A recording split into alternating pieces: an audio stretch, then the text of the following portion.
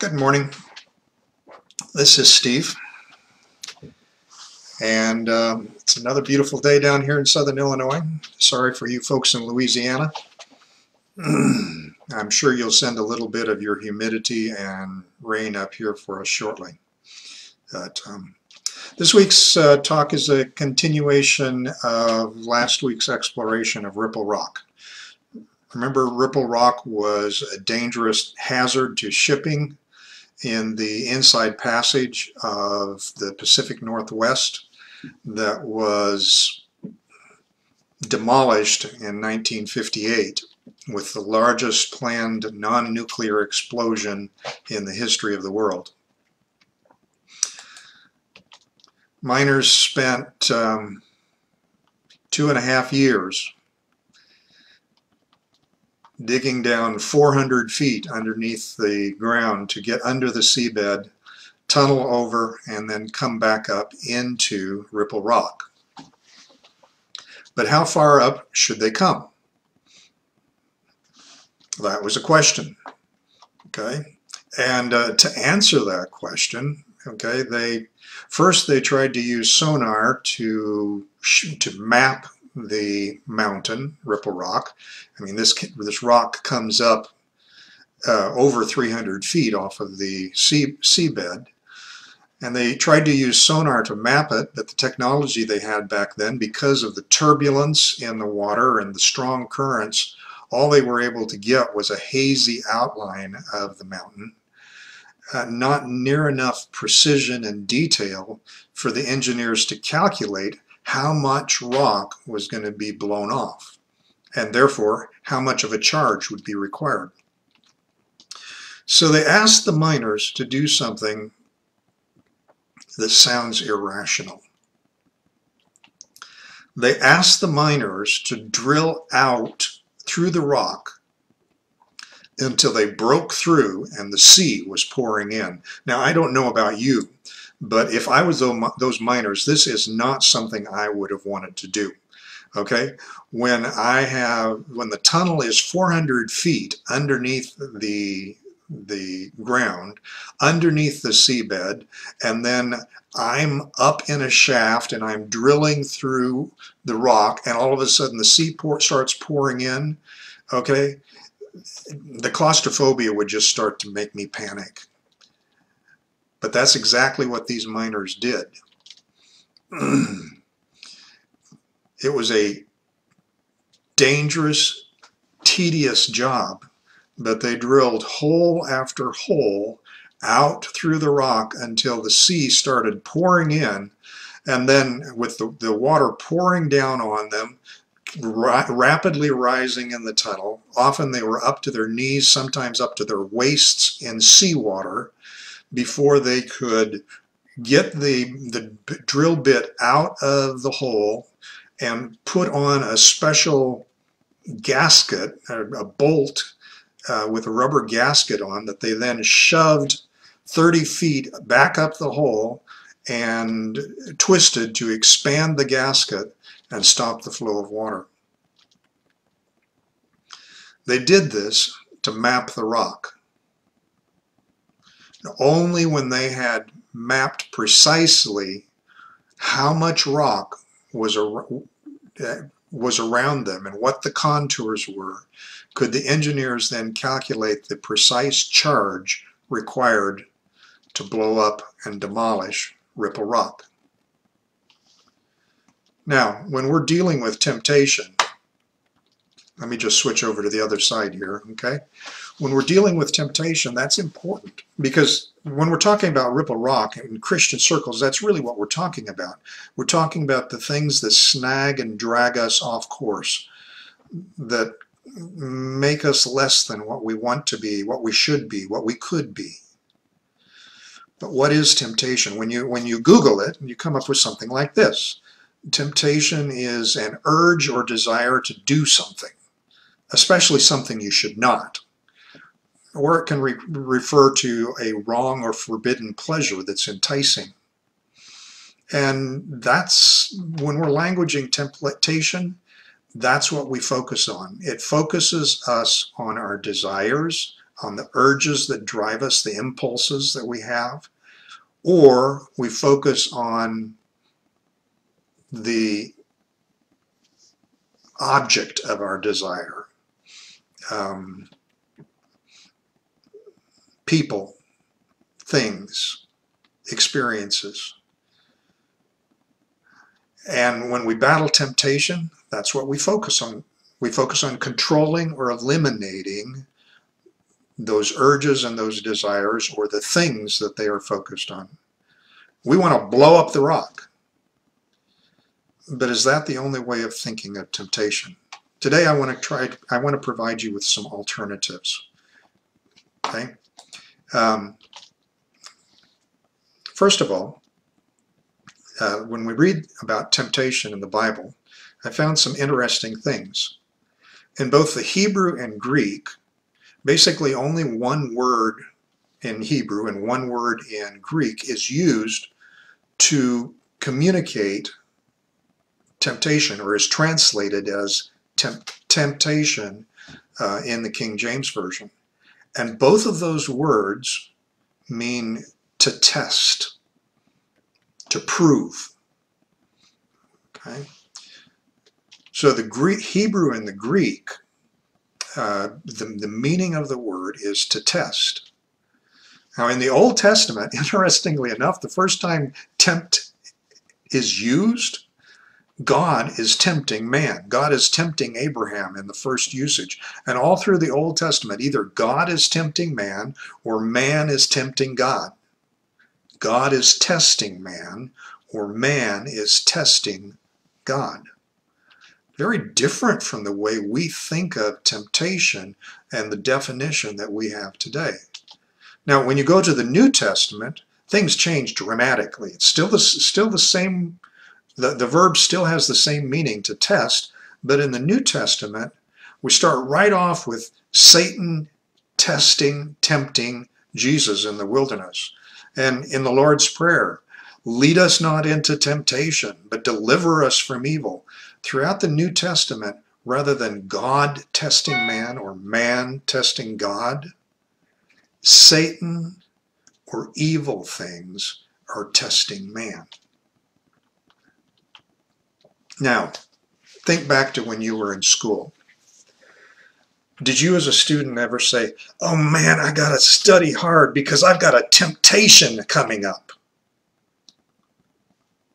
Would that even make sense? Or did a teacher ever stand up in class and say, class, I want you to remember, Monday you've got a temptation scheduled? It sounds ridiculous, doesn't it? And yet, that's the meaning of the tempt and temptation in the Bible. So, first perspective, what's a temptation? It's a test.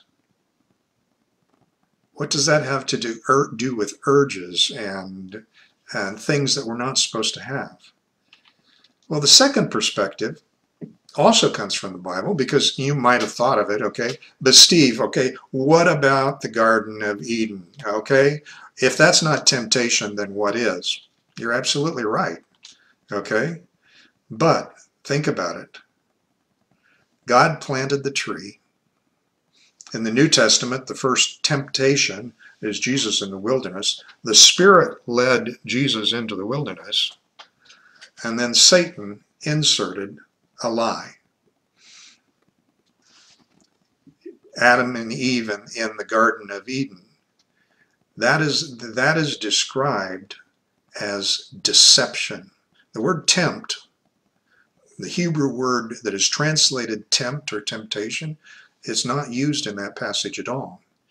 Rather, Satan is described as deceiving Eve. And that follows through the Old Testament. Satan is never described as tempting.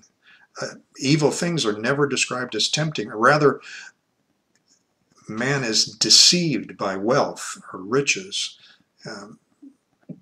Satan deceives. There's a passage where God asks how he's going to get somebody to go into a dangerous situation, and a spirit stands up and says, I will go deceive him. Okay? Deception and temptation, are they the same thing? I think there's a close relationship. In the Garden of Eden, Satan inserts a lie. God planted the tree, but then Satan inserts the lie. He tells Eve,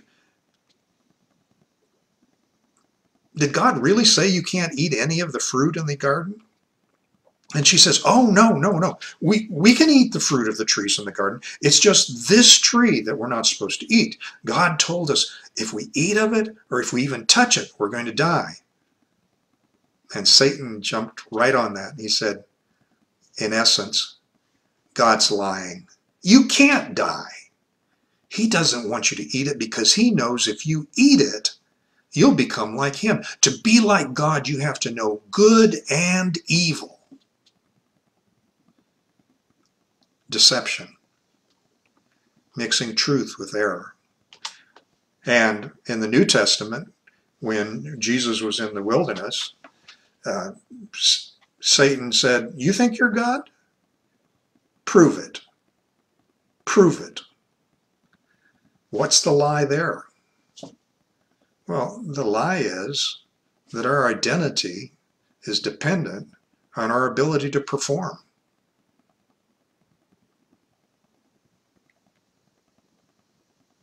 Now, in our culture, that lie's pretty ubiquitous. Now, how does this translate to my life? Okay. I love stories. Maybe that's why I tell them so much. Okay. But I love a good story. And by that, I mean a story that engages me and stimulates my imagination and draws me into it. Okay. And it doesn't matter what kind of story, really. Fantasy, science fiction, anime. It doesn't even have to be in English. As long as I've got subtitles and it's an engaging story, I can watch K-drama or Chinese. It doesn't matter, okay? I can do it for days and I will lose myself in the story. And that's the point. I lose myself. I am most vulnerable to this temptation when I'm feeling bored and useless, when my life feels meaningless and empty, with the chronic fatigue syndrome that I've been battling for the last 16, 17 years. Let me tell you, there are many days where I feel worthless because I can't perform.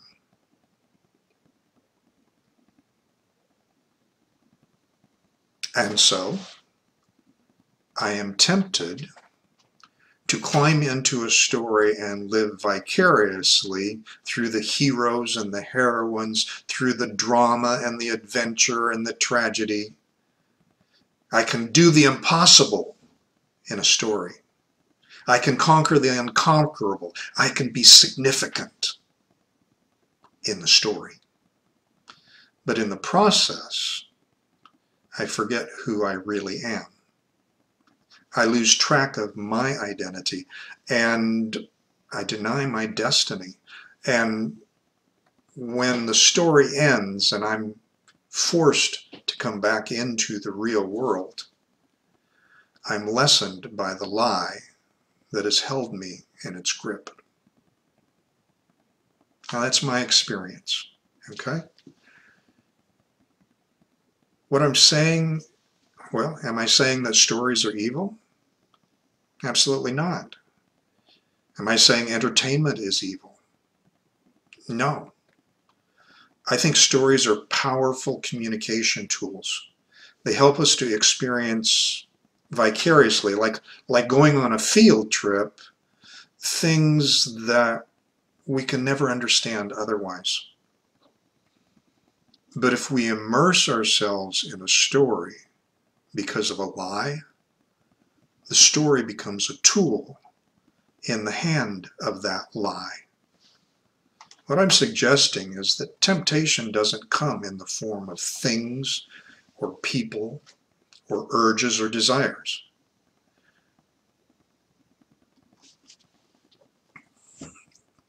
Temptation is the deception that makes those things desirable to us.